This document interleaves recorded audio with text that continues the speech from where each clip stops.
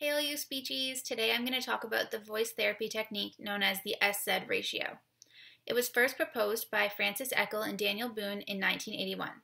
This technique is an indicator of laryngeal pathology and is suggestive of one's ability to phonate or vibrate their vocal folds.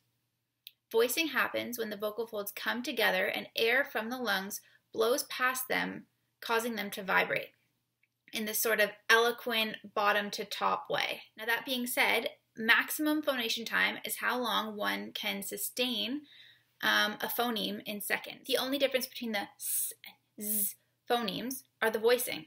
The s is voiceless and the z is voiced. Therefore, if there's a discrepancy between the maximum phonation times for each of these phonemes, it leads back to the only difference, the voice. This technique is very easy to use and doesn't require a lot of material. You will need a calculator to compute the ratio,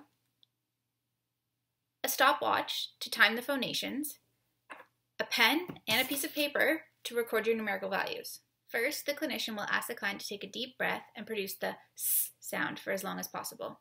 The clinician will use the stopwatch to time the phonation and record the numerical value.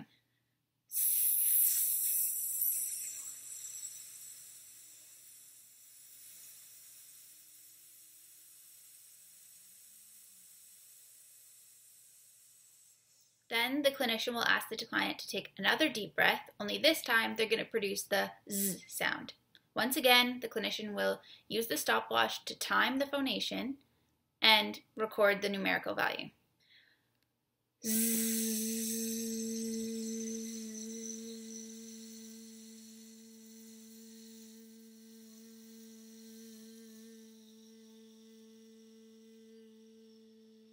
These first two steps will be repeated so that you have two values for s and two values for z.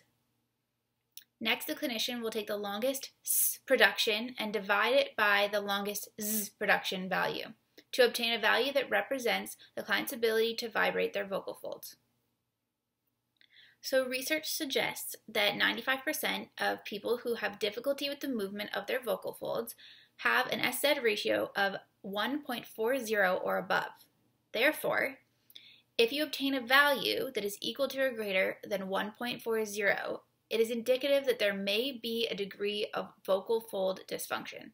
So now that we know how to compute the S-Z ratio and what it means when we obtain a value of 1.40 or above, it's important to know when to use it. So this technique can be used during the initial assessment of a voice, before implementing more thorough tests, or it can be used periodically during treatment blocks to track progress.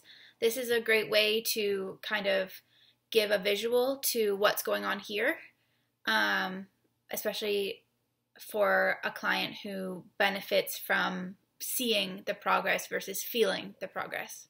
And finally, this technique is useful for any client who is exhibiting phonation difficulties, but particularly those with vocal fold nodules or polyps and individuals who have gone under prolonged intubation, because these, we know, affect the vocal fold's ability to function and vibrate effectively during phonation.